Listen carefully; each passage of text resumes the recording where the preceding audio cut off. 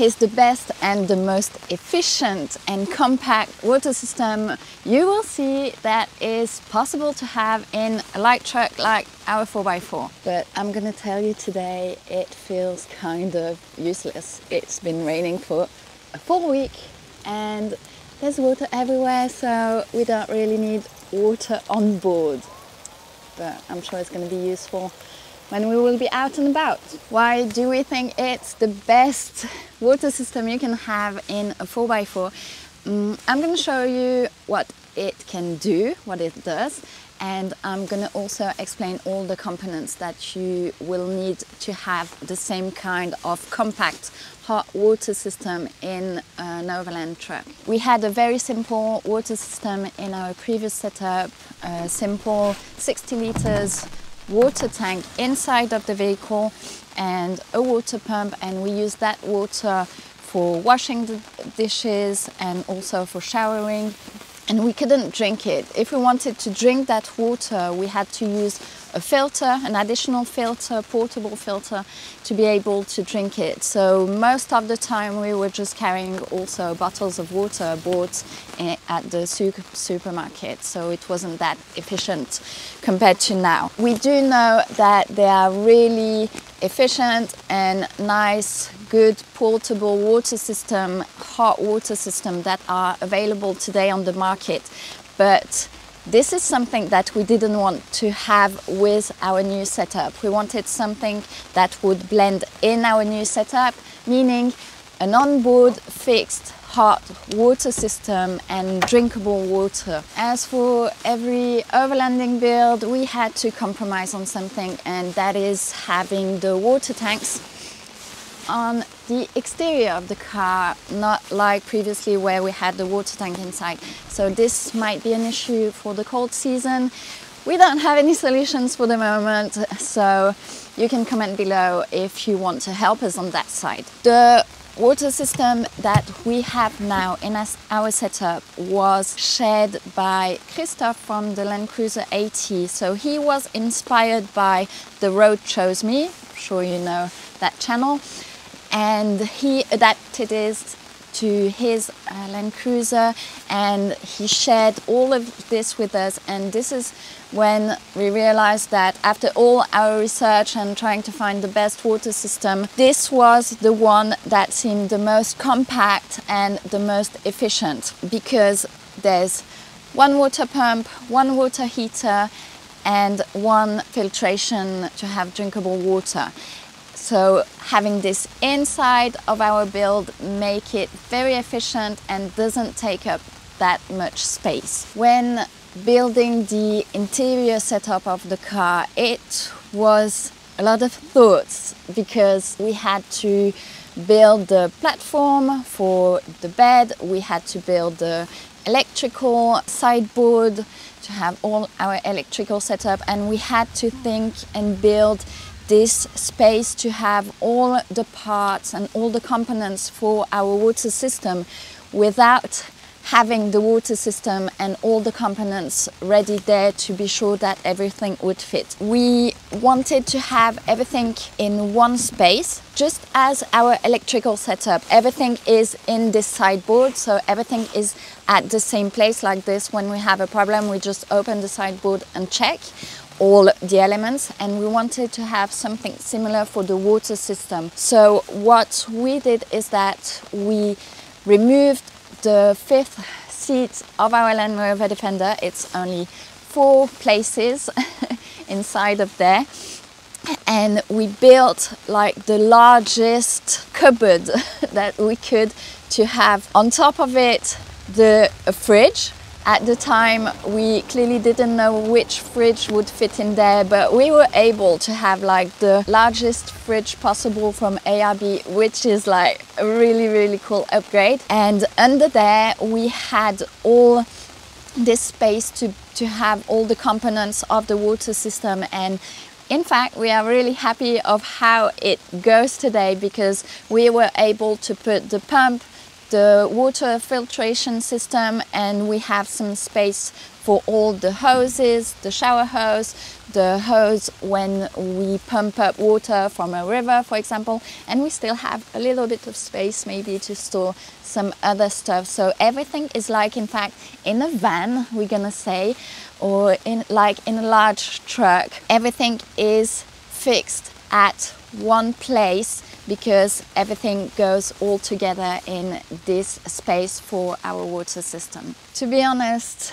before doing really the installation and being on the work and being more towards the end of the work, it was kind of complex to understand how it was possible to have only like one pump and only one filtration system, when in fact the system could be able to pump water to fill up the tanks and at the same time provide you water when you want to have some water, with only one pump and one filtration system, without being like a plumber or someone who does this kind of setup. And also, while researching and seeing all the different setups where people were mostly having like one filtration system inside of the car, but when people were pumping up water to fill up their tanks, there was another filtration system on that hose and on that pump. So yeah, it was complex to understand, and Christoph was really kind enough to like take the time to help us understand better his water system and how we could apply it to our Land Rover Defender. So this was like really nice from him.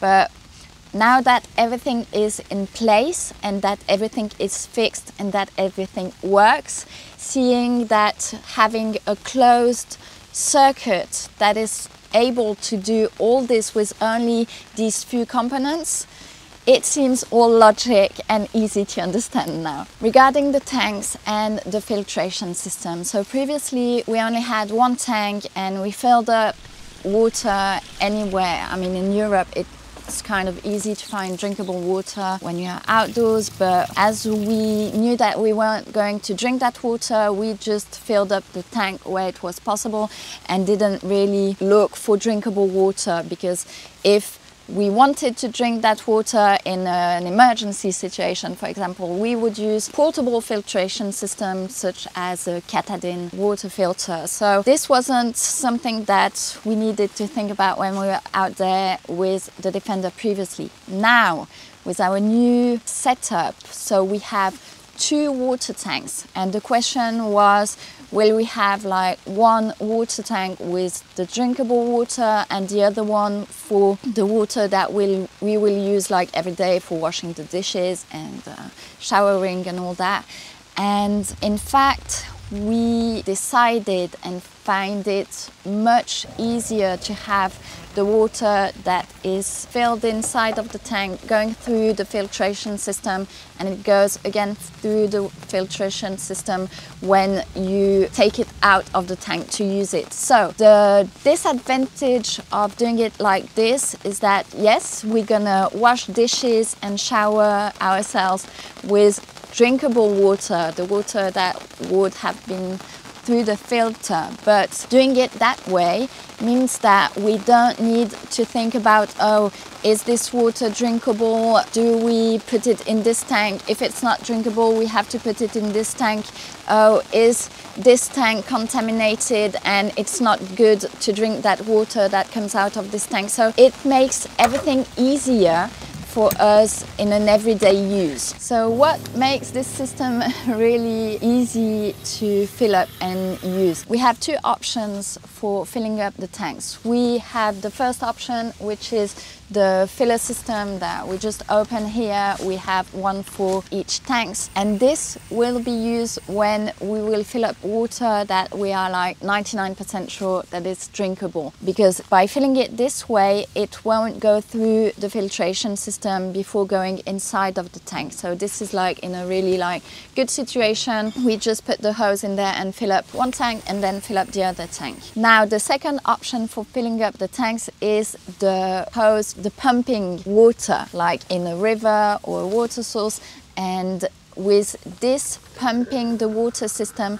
this goes through the filtration system before going inside of the tanks. And with this system, it fills up both of the tanks. So we didn't separate them for filling up the tanks with the water pump, because we thought that if we had to be in this situation, we would be in a situation where there's maybe not much water, and that it would be useful to have like both tanks filled up. Now for the use of the water, all the water that is in both of the tanks that comes out is going through the filtration system. So even if we 1% not sure that it's drinkable water and that we filled it up from there, we know that when we have it for drink or wash the dishes and everything, it goes through the filtration system. Another thing regarding the use of the tanks, so we have 2 water tanks and we can separate them. We can block them, one of them, and only use the water that is in one tank. And this is a valve that is at the exit of the water tank, where the water is pumped up to go out when we need it. Still regarding the use of the tanks, we have 1 tank on each side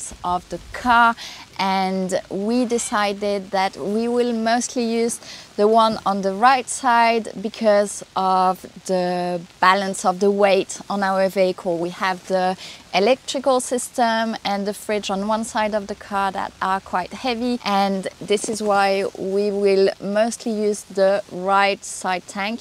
And what is good for us is that in fact this is the largest tank with the largest capacity. Did I talk about the capacity of the tanks? I'm not sure yet. So on the right side it's a bit more than 60 liters, and on the left side it is a bit more than 50 liters. So in total capacity we are sure that we have 110 liters. Why do we decide to only use one tank and not both of them all the time? Is that we think it might be not extremely useful to have always both tanks filled up with water, because depending on where we go and what we do, it might be only in a really long-term off-grid situation that we would need to have all this water capacity without being able to fill up the tanks regularly, depending on where we are. The fact that we are able to pump water and use the water is because we have this closed circuit, and we have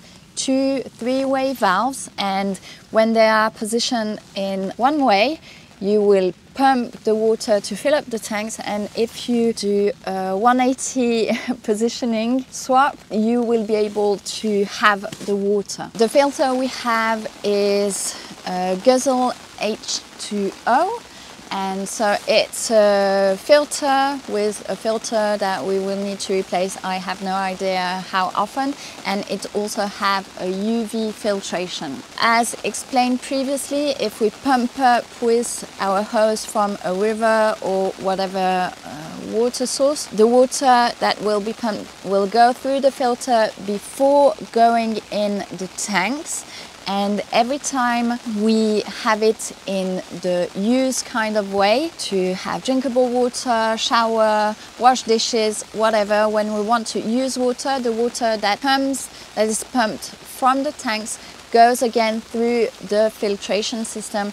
And it's kind of a double filtration system, but at least we will be sure that we will have at all times water correctly filtrated when we will use it. We have 2 places where we can have the water. So we have a small faucet, and we also have the place where we plug the shower. Regarding the hot water system, we decided that for just the small faucet, where we will just take the water to fill up our glasses, or just have water quickly, this isn't connected to the hot water system. It could have had hot water, but we simply decided that it would be just a simple use. We open it and we get the water to fill up our bottle, whatever. And where we plug the hose, this is where we will have the hot water.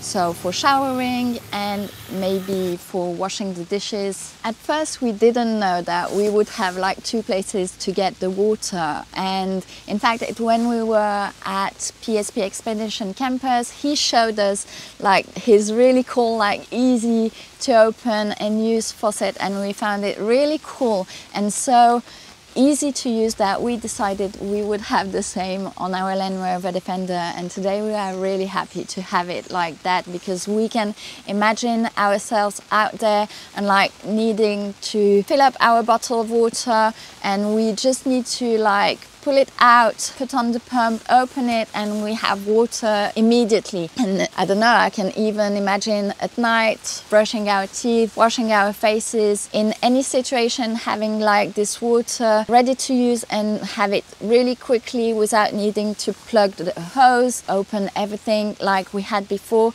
makes it really nice, and we really look forward to using it. The second place where we get the water, where we plug the hose to have like the shower type of water, is under the wheel arch. We already had it placed there, and it was really nice being able to use the water without keeping a door open. We have a similar system for our compressor under the wheel arch. We just need to plug under there and can use it really fast and really easily. The connection that we have and that we already had previously is the garden type of connection. And regarding the hose that we will be using, we had to put some thoughts into this, because with our previous setup we didn't have much space. Not that we have more space now, but we have like this space for the water system. And previously we had like this really compact hose, you know, the ones that like are kind of elastic and can be really long when you have the water in it. And what we realized is that even though they are really useful because they are compact and that you can like kind of store them really easily, they are not that strong, and we broke, I don't know, maybe 2 or 3 of them. So regarding like the future project, being outdoors and off-grid like for a longer period,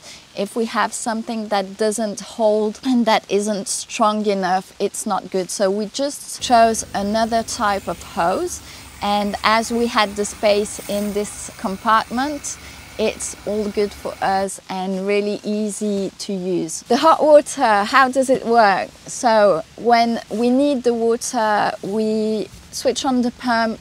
The water goes through the filtration system, it goes through the exchanger, and then we can use the hot shower. And there's a water mixer on which we choose the temperature of the water, and it's in fact just like at home. The use of all this hot water system or just regular water system is really easy.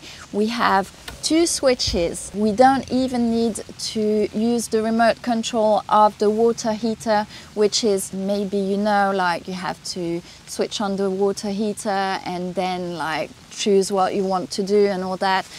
This isn't something that we need to do now. We have one switch for the water heater, meaning that if we want to have hot water, we switch it on, and we have the switch for the water pump. Both of these switches are next to each other on the cubby box, and it's like just switch on, open the water, put your hose. If it's for the shower, you just plug it in, and then everything is ready to use in like a few seconds or a few minutes. Less than 3 minutes you can have hot water. It's extremely efficient, extremely easy to use. Having hot water when out there, this will be like a real amazing upgrade. Really looking forward to take a shower out there and having hot water. Again, thank you to Christophe from the Land Cruiser 80 for sharing with us this awesome water system that you have on your build and that you built. and that you use, so we know that it's supposed to work. Obviously now the big job will be to test everything. We already shared a bit of our water system on social media, mainly on Facebook. We did already have some returns and saying, oh, you shouldn't have used this and that, but honestly we will mostly trust someone that is sharing and showing us exactly how he did it and that it works and that it goes well, rather than just having some people that we don't know. Hello Volcan, yeah. Can you stop please? Thank you. Rather than having someone that just says, oh, you shouldn't use this, this is crappy, and not having like all the experience and the background regarding this comment. Okay, hope you enjoyed. Volcan, please, he's like mimicking what I'm doing with my hands and it's really annoying. Come here. There. Say hello. Hello. Okay, this is Jade. She doesn't have any head. There, hope you enjoy. We are really looking forward to test all of this water system outdoors, and yes, we know that we don't have any solutions for the moment regarding the cold season. This is something new for us. We did take time to build it and it took a lot of time, a lot of research, and honestly we didn't want to do it, and we were thinking about giving it to a garage like for the water heater. Finally, we are really happy that it's my husband who did it completely by himself, because now we know exactly how everything works. We do understand really properly all the system and how it works, and we are kind of confident that all will go well, but we can't be like 100% sure that everything will be like 100% great from the beginning. And obviously experiencing everything ourselves is the most valuable regarding all the outdoor situation that we might find ourselves in. So there you go. Tell me about your water system. Do you have a hot water system or not? Like before we didn't have a hot water system.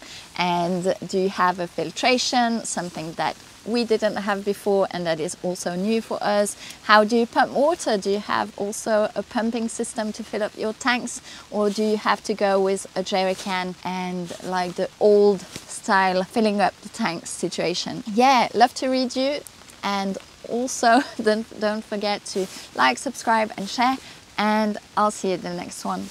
Bye.